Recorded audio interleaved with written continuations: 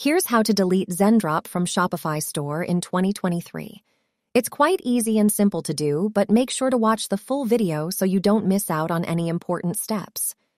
First of all, you have to open your Shopify store. Here you can see my demo Shopify store. Next step is you have to find Settings button, which is on the left bottom side of the screen. Click on it. The next window will look like this. Now, you can see here are many options that you can use to maintain your Shopify store.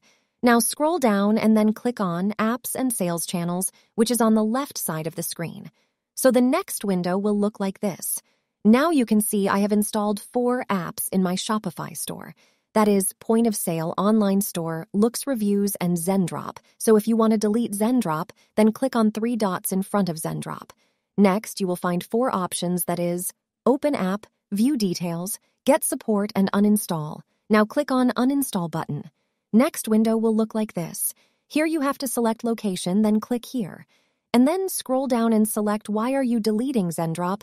So choose your reason first, and then you can also write your feedback with more details about why are you deleting Zendrop from Shopify.